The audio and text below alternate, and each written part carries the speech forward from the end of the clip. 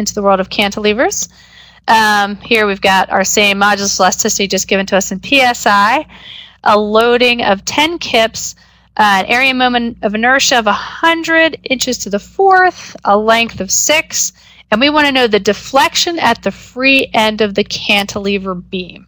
Okay, so when we are talking, so we're away from trusses now, we're on to beams. So what this is asking us for is deflection at the free end of a cantilever beam. Okay, and when we see that, that's a point load, right? We recognize that as a point load. So let's go ahead to that FE reference manual. They have a lot of nice diagrams on these starting on page 140. So I'm going to show you a couple of those and how to use them.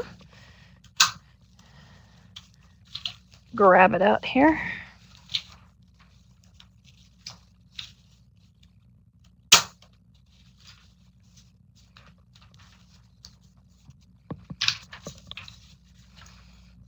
Okay, this is actually page 141 is where the cantilever beams start, but there is on page 140 simply supported beam deflection diagrams as well. So somehow I put that in the wrong page in my book, I think. But anyway, we don't need that. We're going to look at page 141, but just know that on page 140 are the simply supported beams as well.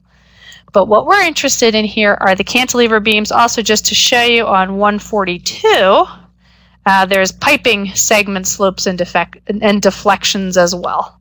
So 140, 141, 142 is going to have this type of information. I would definitely look over those diagrams because they can be super helpful when you need to solve a problem. You don't have to derive a formula for this.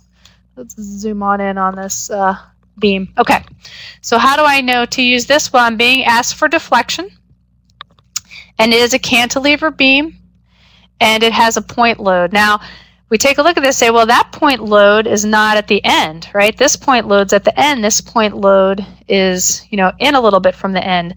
That's okay because we're given these dimensions A and B, so we could just say, well, B is just equal to 0, right?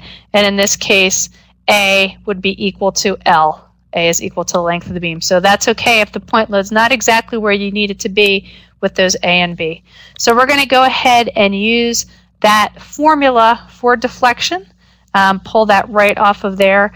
That the maximum deflection is going to be this minus PA squared over 6EI times 3L minus A. So I'm going to go ahead and write that down to start with.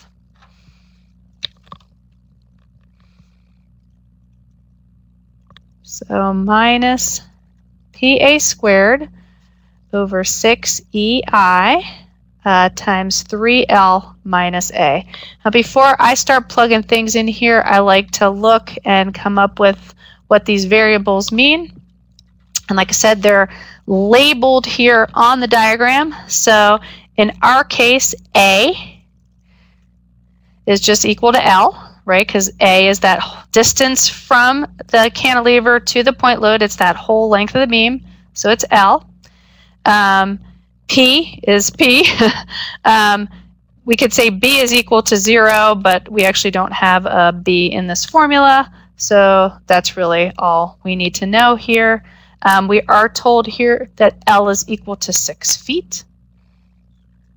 But when we're going to plug this in, when we use this formula, we can see inches here, we see inches here, so let's go ahead and change that feet. I go ahead and change that feet to inches right away, so I'm just going to make that 72 inches right off the bat there.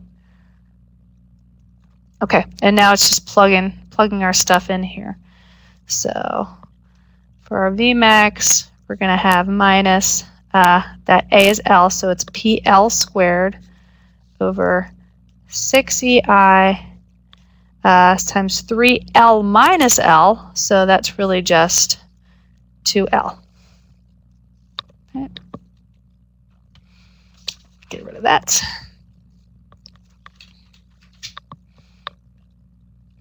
Okay, so for our P here, we've got 10 kips, But remember, that is, even though we're told P equals 10 kips, we have to look at our point load here. It is in this downward direction. So when we put this into our equation, we have a minus sign as part of our equation, but our P is a minus 10 kips. So important thing to remember. And we have our 72 inches squared, and then also 2 times 72 inches. And then this is all over 6 times, I'm just going to use this in KSI, 29,000 KSI times 100 inches to the 4th.